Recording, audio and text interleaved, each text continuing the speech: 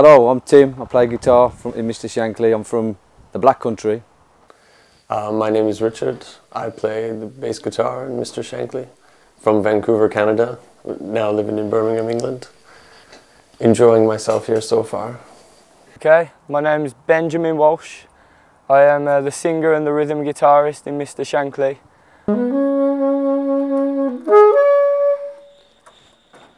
Hello there, I'm Peter and I play the saxophone in Mr. Shankly. Hello, I am Elias, I come from Greece and I am the drummer of Mr. Shankly. That's my fault, that is. When I first met Rich and we was coming up with some songs and, you know, jamming them out, recording them, I really wanted to call it Mr. Shankly. It was my favourite song at the time. I felt it represented what we were doing. Obviously things changed afterwards and it became more of just a name as opposed to an idea.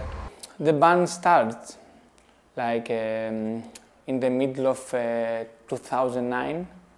Well, Ben and I, we'd been playing in a few different bands for a couple of years at least, and weren't really getting anywhere, weren't getting much out of it, and Ben had always been playing drums, to be honest with you, and he came to me with all these songs he'd been writing, and I just thought they were fantastic. You know, he was a good singer, he was a good guitar player, he was good melodies and that, so we decided to set up a studio within the tool shop where he works and just start recording stuff on a 16 track to start with, and that's where it all began really.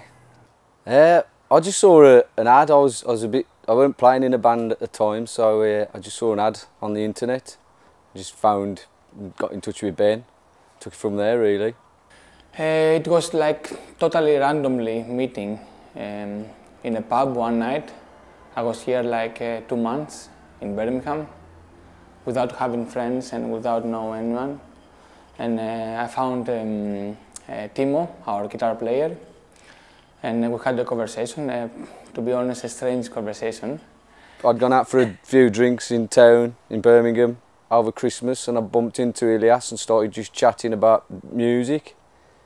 And I asked him if he was an anarchist, and he says, "How do you know that?" And he said, "I don't know." I said, "I don't know, I was drunk." And his friend said he plays drums, so I said, "Well, we're looking for a drummer in our band." And that's it really, the rest is history. I was a part of another band, which Elias, the drummer, was a part of.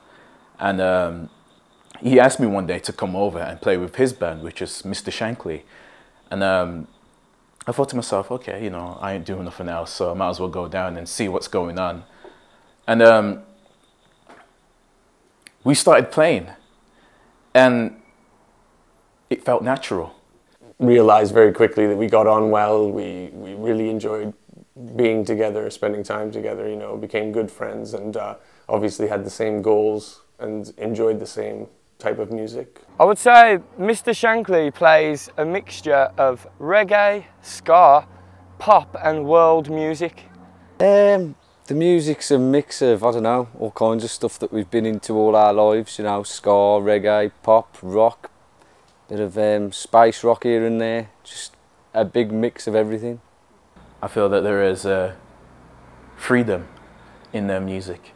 I feel that their opportunity to allow the music to go somewhere else sometimes is what makes Mr. Shankly so great. I mean, sometimes we don't have a clue what we're doing until we actually get to the actual place we're performing. And for us to do well, as Mr. Shankly does, and to allow the crowd to be a part of that, I think that's Mr. Shankly's strong point. It's such a strange combination, to be honest with you. Myself, growing up in Vancouver, Canada, I was 3 hours away from Seattle my whole life with grunge music and hard rock and, you know, heavier stuff and that, and that's what I was brought up with. And I think Ben himself, he's a little more like that, you know, a little more that way inclined, but also being brought up in Birmingham, his parents always listened to ska music and reggae music, so that's what he was brought up in, you know, brought up on, excuse me. And the same with Tim. That's the music he listens to, you know, that's what he loves. So And then of course Ilias, a very, very talented drummer, you know, definitely knows his stuff, and he plays, you know, tries to do different things with each song instead of just basic reggae stuff, basic ska, you know, he really tries to mix it up, and that's fantastic. Peter, saxo player, plays more because he loves gospel music and this stuff. We are family, and you know, we do go through some difficult things, and overall in the end we do get results, and I hope that people do receive that. Nothing sounds like Mr. Shankly. It's only Mr. Shankly, that's all.